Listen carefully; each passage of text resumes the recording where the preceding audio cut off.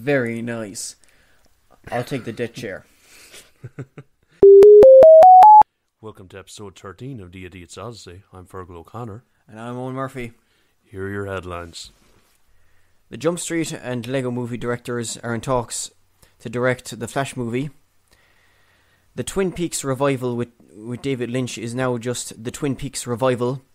Confusion reigns supreme with the Girl with the Dragon Tattoo trilogy. And Kevin Smith has announced plans to blow up a shopping mall. And we review Furious 7. So, not content with just producing the upcoming Lego Batman film, Phil Lord and Chris Miller are deciding to direct an actual real-life superhero film with less real life, but with more real people. So live action, like. Yeah, that's another word for what I'm trying to say. They're taking over the helm of the Flash, possibly. Right now, they're just circling the project, but things are looking pretty good. Especially since these are the guys who directed Cloudy with a Chance of Meatballs, the Lego Movie, and 21 and 22 Jump Street, which the last three. I think that the fact that they did 21 and 22 Jump Street would give me more faith in them doing Flash well rather than the animated stuff.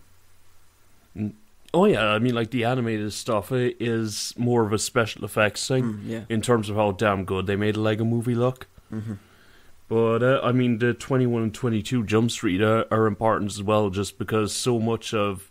Because they're almost action comedy. They're comedy actions, you know what I mean? Yeah, at least the Barry Allen version of The Flash, he is very much in that almost Spider-Man mold of constantly quipping. The problem is you can't even talk about that because, you know, it's DC, and DC have the whole, you know, no laughs kind of thing.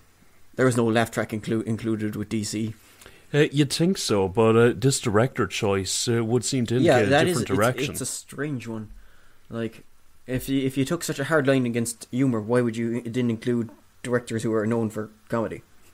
Yeah, I don't know, but they have made like 3 of my favourite comedies the last few years. Mm-hmm. Lego Movie was just terrific as a kids film, and then 21 and 22 Jump Street. They were very good, yeah, they were like some of the most like self-aware comedies out there. Now, admittedly, did they have Michael Bacall on that in the writing staff? Because if Michael Bacall was in there, I believe he was. He's kind of known for doing that sort of self-aware stuff. Okay. So it could have come from that direction, but still, 22 Jump Street was quite freaking meta, wasn't it? Yeah, like more on that later. Yeah, just watch the film, kids. It's worth your while, but it does bode well because I feel like that's an element of the Flash that differentiates him. I mean, one problem with the no laughs policy is that at that point, how do you differentiate each of your characters? Yeah, that was the big problem. Like, I mean, like, that's. So it's strange that they're changing it, but I would welcome the change, you know? Yeah. Now, I'm not saying this is the only solution. Yeah. Because one way to do that would be to give each character a different journey and make another tone that's not necessarily comedy work within the film. Yeah. But that being said, the fact time, how many dark and brooding superheroes can you have at a time? Yeah, I'm not just saying dark and brooding. That's what I'm saying. Yeah. It's like even within the no laugh zone, there still is room for heroes that their films are sitting at different levels of tonality. Yeah, I know what you mean. But getting back on point, like this just shows that they're differentiating their films, because if there's one thing that Phil Lord and Chris Miller aren't, they're not Zack Snyder. They've shown over the past few years they know how to send an audience home happy. Yeah. No, the way you make it sound like. I mean, it's good because 1, they're differentiating. 2, these guys are fucking great, and I look forward to seeing how this one turns out. As per usual, I will add, please don't fuck it up. If you're playing the Idiot's Odyssey drinking game, you can drink now. David Lynch has thrown his toys out of his pram. His toys being Twin Peaks, and the pram being Showtime, as he's now actually left the Showtime, and so, you know. Of course, Twin Peaks will still actually be going ahead with its 9 episodes in 2016. I mean, Lynch broke that on Twitter this week, and apparently he was unhappy with the amount of money that was offered to do the script. And quote, after 1 year and 4 months of negotiations, I left because not enough money was offered to do the script the way I felt it needed to be done. End quote. Like that's just a very confusing one, as in, like, they didn't want, was it too low a budget, or was it a case of he wasn't getting enough money into his paws to make more transcendental meditation centers? Yeah, please come back to us, David Lynch. Come back from, like, the room in your mind where you're meditating to make more films. We like your films. Yeah, Blue Velvet, Mulholland Drive. But the good news is that it's still going to be going ahead. So Twin Peaks will still be going ahead. Now, the fact is, I'm not entirely sure if he actually wrote the script and then he left, and so he's not going to be directing, like. But he would still have written it? Yeah. Or if he just, like, left before he'd written it. No, I think they had 9 episodes done. Well, him in collaboration with Mark Frost. No, as in, like, they had 9 episodes. It's going to be 9 episodes, but I don't think they've made it yet, because that's why he left, because of direction. Oh God! So, but they are still going to be made, is the thing. Well, I guess they still have Mark Frost, but I mean, thinking back to Twin Peaks, the original series, it did have very David Lynch moments of just stuff that shouldn't be happening in reality happening, because that's the way David Lynch rolls. Yeah, definitely. But he also has said on Twitter that this weekend I started to call actors to let them know I would not be directing. Twin Peaks may still be very much alive on Showtime. Yeah. Well, so, like, he just says he isn't directing, but he could still have written it, right? Yeah, which, I mean, I don't think that David Lynch is some sort of mysterious formula that cannot be replicated. Yeah, exactly. Yeah, and but the fact is that, I mean, the reason that David Lynch's films are so unique, I think, is just because that he hasn't been, like, he showed that he could do it before and he could be successful before, and someone took a risk on him. But I don't think that the thing is that people can't replicate that, or that there aren't other people out there who can't do that. It's just that it's very unlikely that people will take a risk on people who want to make material that weird. So potentially there are other collaborators out there who could step into the void and do an equally good job. Yeah, so basically people who are inspired to kind of have that similar kind of way of directing. Yeah, could fill the void. Yeah, I think by similar way of directing, it's like this weird random shit is happening, but it happens in such a sort of a dreamscape-like way that it makes sense. Yeah, absolutely. Yeah, which is sort of the space that nearly everything David But Lynch I'd imagine that kind of stuff those kind of directors would be more common these days than they were in the early 90s because of David Lynch. Yeah. While the Girl with the Dragon Tattoo trilogy has been constantly said whether it'll be off or on, and last time we heard it was going to definitely be off, it's apparently could be back on, because apparently, but this time without David Fincher. And apparently Sony could very well be putting the second and third book into one film, so that they'll be putting The Girl Who Played with Fire and The Girl Who Kicked the Hornet's Nest into one film, right? Yep. Making the second film of the series. And then they would have The Girl in Spider's Web, which will, and that novel will be coming out in, I think, the 1st of September. Yep. And that's written by a different author, but still continuing on the same story. Yeah. And that could be the third film of the trilogy. Like, that's a bit of a weird one, isn't it? Yeah. Same world, different order. You know what this reminds me of? It reminds me of the time that they made the Bourne Legacy, the one that Tony Gilroy directed? Yes. Yeah. That was based on, they took the name from a book it was the first Bourne book that Robert Ludlum didn't write. Oh, okay. Yeah, and was a big crock of shit. Okay. Yeah. So, that's a parallel for how I think things might go here. I mean, an author is kind of it's a tricky thing to replicate someone's headspace. Yeah, but apparently they probably will not be using David Fincher if they were to go this route because of, how much he bloody spent on the first one in comparison to how much the original budget was and how much they made back. However, Daniel Craig and Rooney Mara would probably return due to the contracts would probably stipulate them having 2 more movies. I assume so, yeah. Again, it's much like if you star in one shitty 50 Shades of Grey film, you're tied in for at least another 2. Pretty much, yeah. So they could very well be putting books 2 and 3 into one book, and then the 4th book that would be coming out would be put into the 3rd book, and of course that would allow them to kind of, jump on top of the public consciousness of the stories. Yeah, I mean, without David Fincher, I've basically lost interest in this franchise. It depends on who they get in instead. Exactly. Because they still got a quality cast. I mean, I have no reason to be interested right now, and I mean, depending on who they bring in, I might become interested again. Yes. So, for fans of political intrigue, you've got a little something to look forward to next year.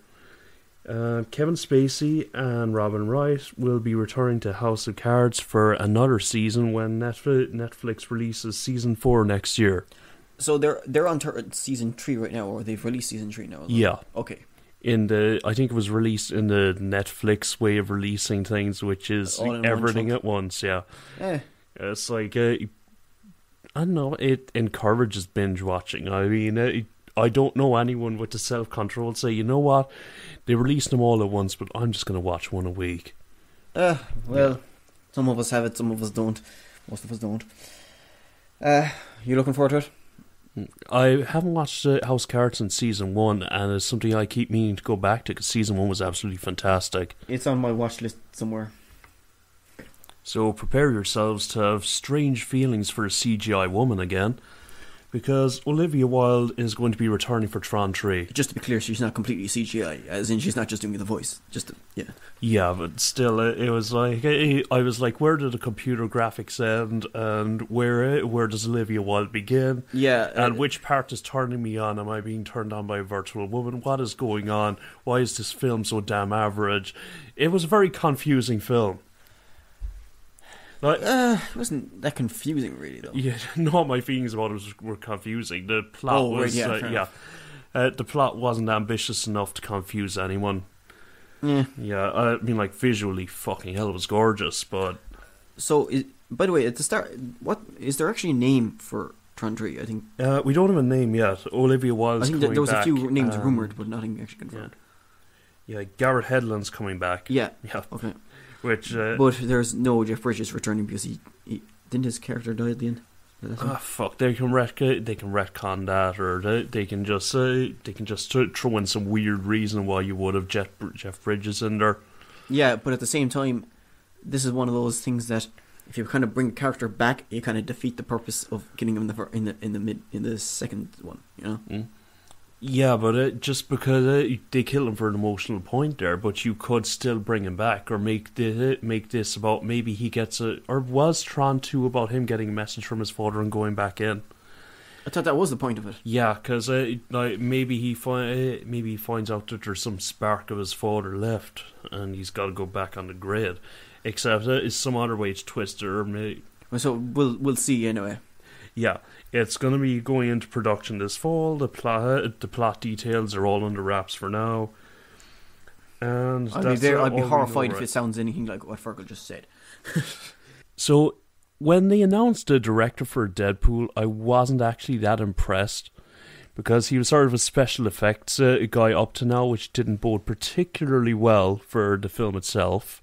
But Deadpool is going to be R-rated. They're not pulling punches on this one. This is one of those things that had been promised, and then had been and then had been like declared as a lie, and then like they're actually because I think Ryan Reynolds actually came out and said this will be the Deadpool that we deserve or whatever. Yeah, exactly. And then it came out with it was going to be PG-13, and then people weren't happy. Yeah, with that. but that was just an April Fool's joke. Oh right. Yeah, like I thought it was before April. Damn. Apparently, it was on April, but This thing is like every bit of news that's come out since the director thing has made me think that maybe they're going to actually do this right. And maybe this could be a good film. I mean, the cast they've got, they're bringing in Gina Canaro, who's going to be great for stunts. You've got Marina Baccarin, who we've been over and over. We've talked about it, yeah. The vast number of ways in which Marina Baccarin is fantastic. Yes. Ryan Reynolds, obviously, he sits in that sort of range where he can play a damn good Deadpool. He's good at delivering sort of off-the-cuff remarks, and he kind of nails that sort of self-involved. Well, we'll see how he plays it out. But basically, like every piece of news since has been great. So it's going up in my estimation, I think especially with the R rating. Isn't it starting filming soon? They've started filming. Okay. So very soon, as in now. Yeah. So soon as in the past. And let's see. Oh, and Ed Skrein has, after releasing his role, he will be playing Ajax. Yeah, sure. AJAX, or Francis. Sure, if we go with the Dutch pronunciation, why not? Yeah, well, seeing as it might be a Dutch name, seeing as there's a Dutch pronunciation, yeah. The mentally disturbed enforcer of Dr. Killebrew during the Weapon X program, who demanded respect from the Weapon X subjects, and you can guess how much respect he received from Deadpool. Yeah, so this basically, it'll cover some of Deadpool's new backstory, because he won't have the same backstory that he had in Wolverine Origins. I'd assume so, yeah. We know he'll have different origins because of the whole time shift or whatever the hell you want to call it, at the end of X-Men Days of Future Past. Yeah, assuming they're still working in that continuity. Well, of course. I guess they are. I mean, that's allowed this to happen, I assume. Yeah, hopefully. Regardless, I mean, all the details coming out are, promising. Yeah. 22 Jump Street isn't the only thing that can be meta. We said we'd talk about it later, and we're talking about it later. 23 Jump Street. It's coming to med school. Well, apparently they're finding a way to make those kind of joke sequels at the end of the 22 Jump Street that were in the credits. In credits, yeah. Yeah. They're finding a way to make them somewhat canon, because Phil Lord has said that Rotman has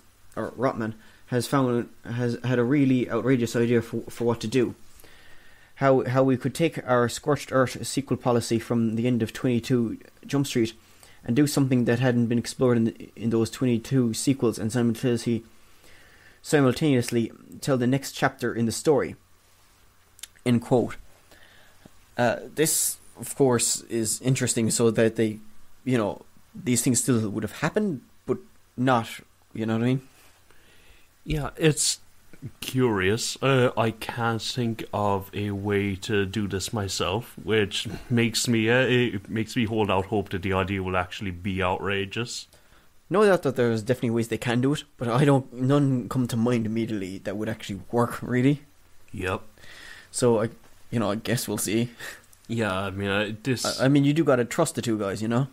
Yeah, this is exciting. Just because it suggests a novel premise for 23, and it suggests they still have something original left in the tank.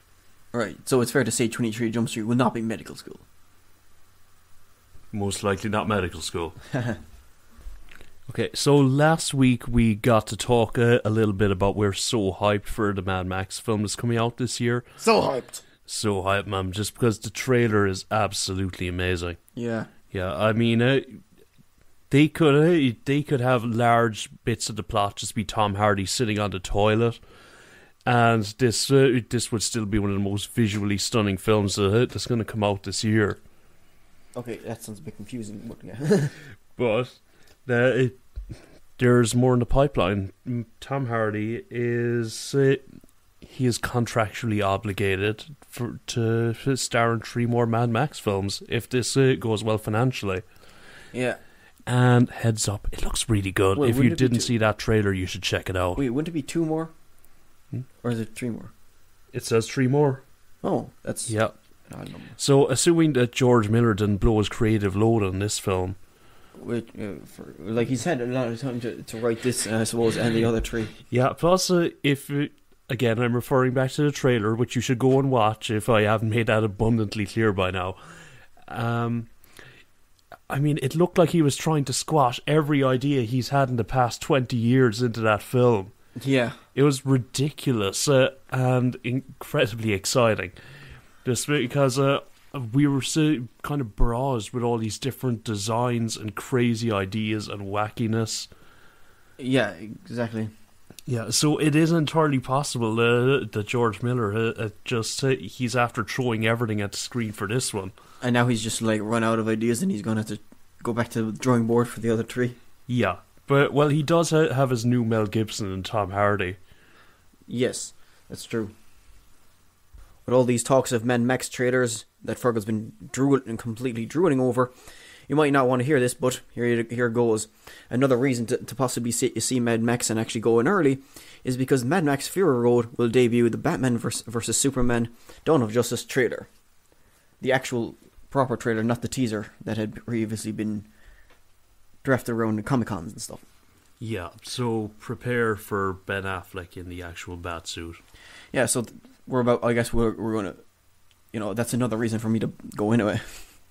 Yeah, plus we might see some of those fight scenes that they were promising they were actually going to show Batman fighting, as opposed to, say, the Christopher Nolan method of showing keep Batman in mind, fighting. It's still just going to be a trailer, so they'll probably be like flash through those anyway. Yeah, so but hopefully, I'm just hoping to see some cool shit. That's all I want. Yeah, I mean, I want to see the scope that they're kind of going with here, Yeah, I mean, this is just, like Owen said, it's another reason to see Mad Max. The fact is, this is just news about a trailer, Yeah. We're not even talking about the trailer yet. And another trailer that we know will eventually be making its debut will be the Star Wars Episode 7 trailer. It's the second trailer, I think, And this will be debuting along with at the start, I should say, of Avengers: Age of Ultron movie. Yeah. So another reason to go there early. Yeah, I mean, like, the thing about Star Wars coming out in December is, like, never will I don't think I'll ever be as excited to hear the words winter is coming as I will be this autumn. Yeah, because it'll mean that new Star Wars is on the way. Yeah, well, to be fair, this whole thing of that the Star Wars trailer coming out with the Avengers film was it was the prediction, Yeah, because I mean, it's an absolutely huge film to tuck it in with. And of course, Disney owned both of them. Yeah. So you have a reason to come early to the Avengers film, but but the other news about it is that you might not want to stay after if you don't want to be disappointed. Apparently, Avengers will not be including a post-credit scene. Oh well. Which has become something of a Marvel tradition. But apparently Joss Whedon believed that it didn't seem to lend itself in the same way to the film, and they wanted to be true to what felt right. Do you think there's an extent that they might not be doing it because it's Joss Whedon's last film? Well, what would be the reasoning behind that? I don't know. I'm not the bloody expert here, like. No one's an expert here. We're idiots. Yeah, it's all in the title, people. Idiots Odyssey. Yeah. Right there. But I would guess that or would it just be the tone towards the end of the film? Potentially. I mean, they are still doing a credit scene, as in somewhere near the start, middle of the credits. So basically, as opposed to what's now becoming this weird, almost silly tradition of having almost two like post-credit scenes, where you have the one in the middle and the one at the end, And they're breaking with that, but apparently Whedon's idea for it was it just didn't feel right for this film, which potentially, the tonality of the film could be one reason. Okay. I mean, another reason could be, was it Avengers 1, was the post-credit scene the Thanos reveal? There was also just shawarma. Ah. Yeah, fuck it, how are they going to top shawarma? There are another bunch of idiots on their own odyssey. As the idiots that are the team behind Hunger Games are going to now be making the film adaptation of Homer's Odyssey. Oh God, why? What did I do to deserve this? It'll be helmed by director Francis Lawrence, who's directed all of them since he's directed the second one and the third one and the second part of the third one. God. It'll be written by Peter Craig, and it'll be produced by Nia Jacobson, who've all basically been involved in the production of the Hunger Games. This is certainly an ambitious choice, isn't it? To kind of go after Homer's Odyssey. Well, okay, first off, if I remember right from reading the Odyssey is a crock of shit. But it's a classic crock of shit. Yeah, it's a classic crock of shit. It's a big epic story, but I mean, like, in large ways, it's as boring as reading the Bible. I mean, whenever people talk about the Odyssey, they talk about, like, the exciting shit that happens in there. But there's a lot of boring stuff in between. Oh god, yes, so much boring stuff. But the point that I'm trying to make is that the Odyssey, like, there's a ton of good material in there, and I am kind of scared of them ruining it with some sort of tween bullshit. Oh yeah, that is the problem. Like, as in that. I mean, for like, as in, like, how long is the book? Like, it's quite large, isn't it? It's a big long poem. So if they had to divide the Hunger Games, the Mockingjay into two halves, like, how many parts will they have to divide the Odyssey in? Well, I mean, the Odyssey cannot be adapted in its current form, and that yeah. scares me even more. Because unless they have some sort of incredible vision that they're bringing to the project, what's going to happen here is this gives them a lot, like an absolute miles and miles of slack to turn this into a bloody tween film. Yeah, that's the problem. There's too much kind of room for that. Yeah. But keep in mind that this would technically take place after Troy, right? As in... Yes. But... Well, I mean, like, to be fair, the Iliad rocked. Yeah. Yeah. Troy, like, the Odyssey, I'm like, but, like, the Iliad is fucking amazing. I'm like, I feel like it genuinely, that was, like, Homer, something changed between when he wrote those two books. Okay. Because the Iliad was all action all the time. And not so much for Homer's Odyssey. Yeah, the Odyssey was, there was a lot more ponderous bullshit. Nice. I'm pretty certain Bryan Singer's after blowing his X-Men Apocalypse casting budget. Yeah. Yeah, because last week he cast an unknown as Jubilee. And this week he is after announcing the actor who will play Angel. And his sole credit apart from X-Men Apocalypse is fucking EastEnders. But to be fair, it's EastEnders, so he's probably been there for a while. He was there for 2 years, I think, maybe 3. Okay. Yeah, I mean, like, EastEnders is EastEnders. I mean, this kid has EastEnders and he has a bunch of ab pics up on the Instagram or online for some reason. Okay. And that's everything. I mean, like, I feel like... So, how big a role do you think he'll have? No idea.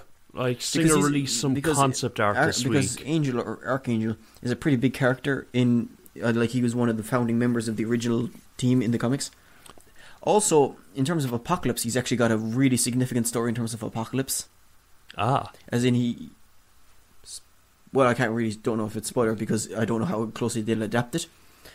But in the comics, or at least in the animated series in the 90s, he became one of the four horsemen of Apocalypse. Even though it was brief, I think. That's interesting. And he got a serious upgrade and went on a whole vengeance kind of tour. They could give a nod to that, but I feel like your man's inexperience could hamper it against that. Yeah, well, more than that, it's just like, fuck what happened in the comic book. Exactly. You always work to the needs of the film. I hope you weren't attached to your childhood, because Disney is fucking coming for it this year. Winnie the Pooh, which is now being remade by Disney. They've hired a writer and director, or at least a writer, in Alex Ross Perry, who wrote and directed Listen Up, Philip. And the focus of the film will be on an adult version of Christopher Robin, who is like being treated for some mental illness, is it? No, I'm pretty certain that's whenever Bill Watterson dies and they finally get their grubby hands on Calvin and Hobbes. But, yeah, I don't know how to feel about this. I feel like the Disney machine's kind of pumping them out at this stage, and someone's biting out there. Especially since this isn't the only childhood story that they're going to be... Yeah, Winnie the Pooh is one thing, but they're also doing a live-action version of Pinocchio. And it's going to be produced by Disney, and like they've already got their writer in Peter Hodges, but I don't know, how do they even do this? Like, it's just like the CGI would just be ridiculous. Yeah, I mean, like they're gonna have to be very gentle with the CGI. Although maybe then again they don't, because I mean you are sitting in a fairy tale world, so there is room for going way beyond suspension of disbelief. Yeah, but also if you don't want just the Disney version, which God only knows, it'll probably be flowers and puppies and all that crack. Yeah. You also have the Guillermo del Toro version, which is supposed to be darker, and it's already in development, and he is set to co-direct it. It'll be stop-motion, animated, 3D film. So, that sounds much more promising, in my opinion. Yeah, just because Guillermo del Toro is attached, and I mean, del Toro has shown that he can do the dark fairy tale so well. Exactly, yeah. He showed it perfectly in Pan's Labyrinth. Yeah. Yeah, there's one version that I'm looking forward to, and there's one version I'm probably going to ignore. Yeah. A while ago, we made note that Kevin Smith would be making Clerks 3 before he made Mallrats 2, but apparently that's been switched around a bit. Mallrats 2 will now be made before Clerks 3, and the reason is quite simple. They wanted to use specific mall, but apparently the thing was going to be demolished, so instead they're going to actually they're going to film inside it, and then they're going to blow it up. Yeah, so now they're working around the mall schedule. Which, fair enough. Yeah, it's like you don't argue at a mall, especially when it's getting blown up. Now, Kevin Smith did say something about they really fucked them all up in the third act of the script as well. So I guess it won't make a difference no matter what damage they do, because the thing is going to be blown up anyway. Exactly, yeah, which kind of makes me hope that there's going to be a sort of a very a low CGI feel to the scene, because they can just completely fuck that mall up. Yeah, exactly. From malls being blown up to a 500 person human centipede, here's the human centipede news. Yeah, so the Human Centipede 3 plot synopsis is here. Happy Christmas to whichever one of our listeners is a sick fuck. It's Fergal. Please, no, I am the host who caters to the sick fucks out there. So, we have a release date. It will be on May 22nd. It will be 100% politically incorrect. No fucking shit. Well, actually, a ton of fucking shit. Oh, Lord. And will feature a 500-person human centipede made of American prison inmates. Very nice. I'll take the deck chair. So, okay, I'm just gonna read out this plot synopsis in full, because our sick fuck listener might not have jacked himself off properly yet. Bully prison warden Bill Boss, his name is Bill Boss, people, I didn't make that up, is leading a big state prison in the US of A, and has a lot of problems. His prison statistically has the highest amount of prison riots, medical costs and staff turnover in the country, but foremost, he is unable to get the respect he thinks he deserves from his inmates and the state governor. And that's when the light bulb goes off in his head. What? Yeah, we're getting there. He constantly fails in experimenting with different ideas for the ideal punishment to get the inmates in line, which drives him, together with the sizzling heat, completely insane. Under threats of termination by the governor, his loyal right-hand man, Dwight, comes up with a brilliant idea, a revolutionary idea which could change the American prison system for good and save billions of dollars. An idea based on the notorious Human Centipede movies that will literally and figuratively get the inmates on their knees, creating the ultimate punishment and deterrent for anyone considering a life of crime. And yeah, 500 prisoner human centipede. Book your tickets now. But like, if he's saying his medical costs are going up, how the hell does he think this will happen? This will help, I should say. Well, I assume you're not going to be treating the prisoners. I mean, like, you're just going to let them suffer. But you still have to attach everything. Yeah, but that's like a one-person job. You stitch someone's mouth to someone's ass and you're done. I'm like, stitches are quite cheap, plus it's not the most complicated of jobs to do medically. So you're volunteering? No, I'm just saying that the practicalities of putting together a 500-person human centipede they're not as complicated or as difficult as you might think. Okay, right. I don't care. You can do this at home, kids. Don't do it at home, kids. That's just weird. So moving on to stuff that normal people can jack off to, Universal wants Ewan Mendes back. The fuck, Fergal. For Fast and Furious 8. Mendes showed up in Fast and Furious 2 as a DHS agent, I think. Also known as Too Fast, Too Furious, surely. Also known as Too Fast, Too Furious. They kind of like messing with their titles, if you couldn't tell. Yeah. And she made a cameo at the end of Fast 5. And now she's going to be in Fast and Furious 8. Okay. So, in the same role, more or less, yeah? I assume so, yeah. Okay, so last week we had some really exciting trailers, and fucking hell, if you thought last week was good, you're going to be disappointed as shit this week. Because we're not talking about any trailers. None whatsoever. Well, outside of the trailers that we mentioned when they would be coming out. God, yep. I feel like we're going to meta nearly. I watched the trailers for this week, and they were extremely meh, so I have saved you from them. Instead, we are going to talk about why we're not talking about the Avengers trailers, and that is because if you put all the Avengers trailers together, you can practically get the whole fucking plot of the film. It's getting ridiculous. I'm not watching any more of them. I'm pretty sure if you look it up somewhere, you can find someone has probably edited them all together in such a chronological order that you can figure it out. Yeah, it's ridiculous. I mean, whoever is doing the advertising for this should be put at the end of the 500-person centipede. Yeah, they don't quite understand subtlety, do they? Yeah, I mean, bloody hell, we've seen the... Like, less is more sometimes, you know? I hope to God they held something back. I don't want to go into that cinema and be like, this film would be so good if I hadn't seen it already. Mm. Yeah, so whoever's running marketing for the Avengers, get your act together. You know the people are going to watch this film. You don't need to show us every bloody thing in the film.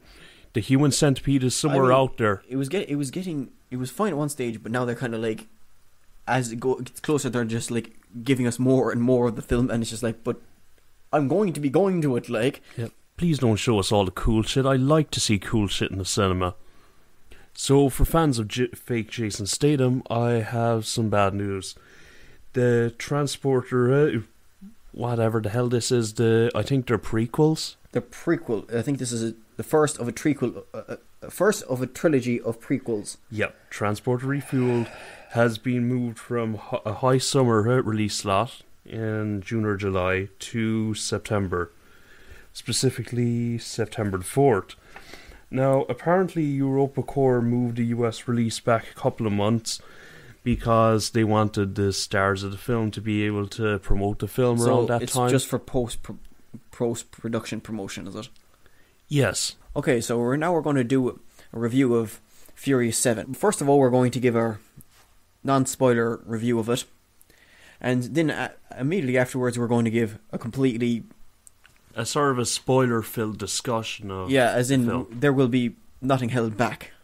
Yeah, so, okay, if you haven't seen the film, you're perfectly safe to listen to this first half of the review. Don't worry, we'll give you a heads up when we change.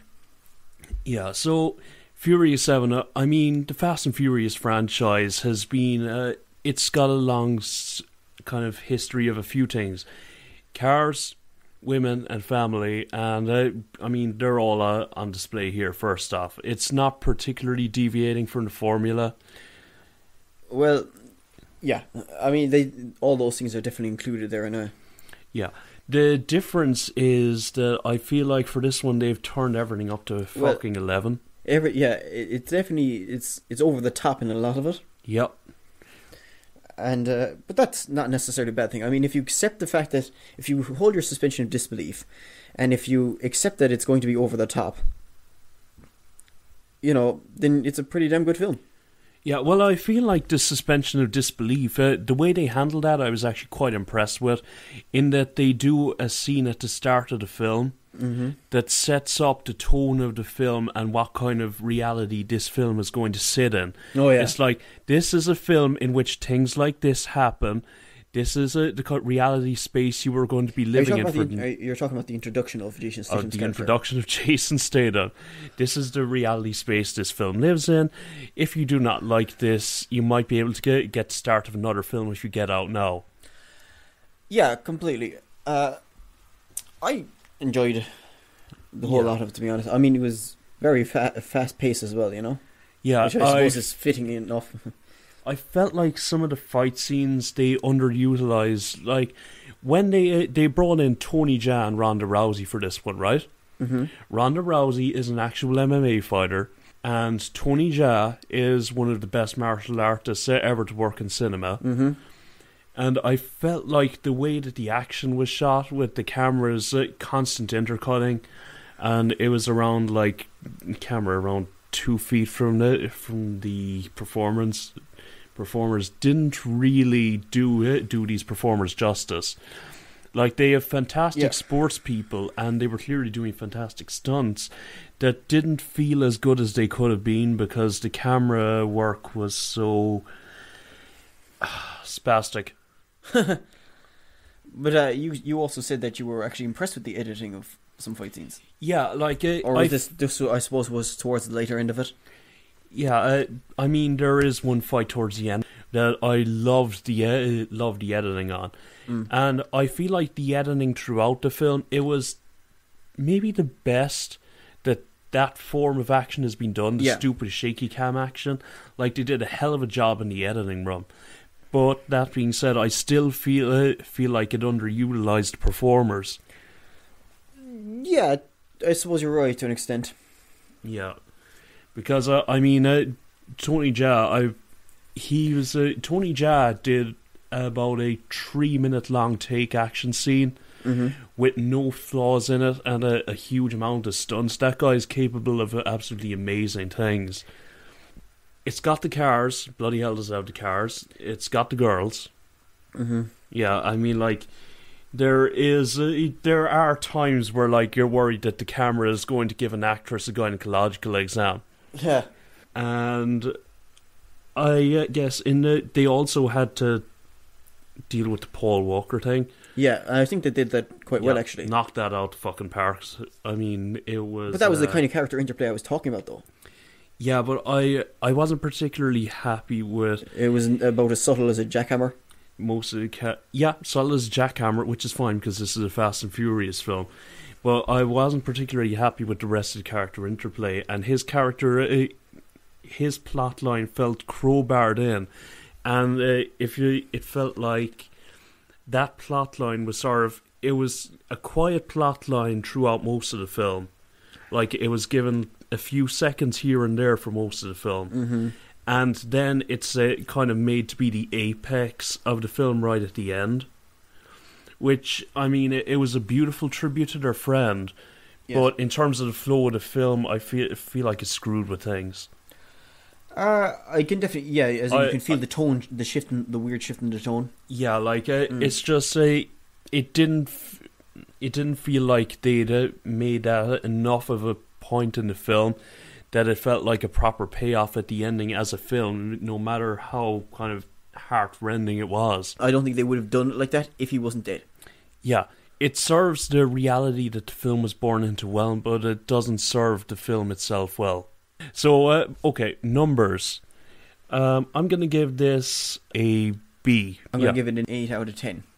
So, I'd highly recommend going seeing it. Just know what kind of film you're getting into. I think for what it is, and it does it does exactly what it says on the tin. Yeah, it does. Fast and Furious. Okay, so we're hitting spoiler territory now. Yay. I felt like what kind of was most disappointing about the film was how difficult it was to care at times. It felt like the stunt came first. Oh yeah, the stunt came first, but it was a spectacular stunt. Yeah, like they really were fantastic stunts. The one that really comes to mind is when The Rock drops the fucking ambulance on the drone. Oh, that was just ridiculously brilliant. Okay, yeah, no, that was ridiculous. I mean, like, and I feel like no matter how good the stunt was, they didn't earn the stunt. What do you mean now? It felt thrown in there. I felt like there wasn't enough setup on that stunt. You could set up The Rock fucking tracking the drone and trying desperately to outrace it. To an extent, it was that it came out of nowhere. You know what I mean? Yeah, it came out of nowhere. Surprise! Here's The Rock. Yeah, but it came out of nowhere in a way that made no fucking sense whatsoever. Okay, again, you're trying to find sense in a Fast and Furious film. I'm getting to that. And the problem is that they're trying to sew it to this emotional storyline. Okay. Which I don't feel is particularly well handled on its own. Alright, if you want to... But when you're trying to weld these two things together, they don't fucking work. Yeah, there's all... In terms of the, disbelief, it's a case of... How did Vin Diesel, who is basically his character, as far as I can tell, he doesn't actually have any training in terms of, in terms of black... In case they didn't make it clear enough in the film, he's from the street zone.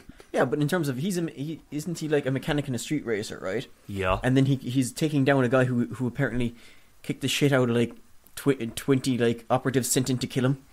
Yeah, he's throwing him around like a rag doll at one stage.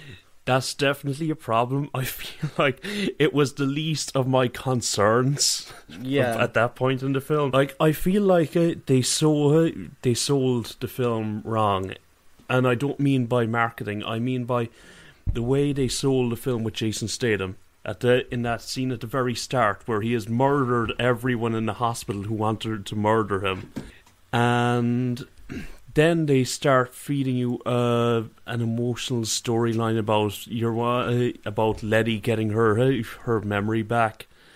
Yeah, that felt kind of thrown in, to be honest. Yeah, like that stuff could go. In order to keep this franchise going and going and going, you need to have some kind of an emotional attachment to the characters, and you need the characters as an emotional attachment to each other. Yeah, and so you need to kind of. That's probably the reason, I'm guessing. But the thing about it is, they're doing it too much. They're doing this weird family thing that doesn't gel with what they're doing, and I feel like even a fucking Expendables plotline would serve this film much better. Well, you can do emotional, but you can do a film about men who care, men and women who care about what they are doing. And who care about each other without these stupid amnesia storylines. One other thing about the ending that kind of didn't work for me was that by the end of it, Jason Statham just kind of collapses into a car park. Yeah, that was a bit weird. Yeah, like he goes, and I feel like he's been... You know what he was in this film? He was the Terminator. He is the force who is constantly out there trying to kill you. And then we have the Warlord. I feel like the character himself wasn't well set up as an antagonist. Yeah, as in the fact that we don't know what he was like. Yeah, we don't know shit about him. We know he wants this piece of technology, but... he was a badass, apparently. Yeah, exactly. I think the fact is that the main antagonist was actually Jason Statham's character, and this guy was basically a facilitator. Yeah, he was a facilitator, but he was given so much of the impetus for the film that his character wasn't well served. It wasn't well enough served to make us care. Statham. I think it's possible Statham will return in the next one, or in a later one. Absolutely. I mean, if you've got Jason Statham, you use Jason Statham. Okay, but in terms of what did you think of some of the actual stunts and stuff? Stunts. Oh man, I mean, as much as I suppose the helicopter, the cars out of the plane come to mind, and the leapfrogging from the jumping from one building to another kind of comes to mind.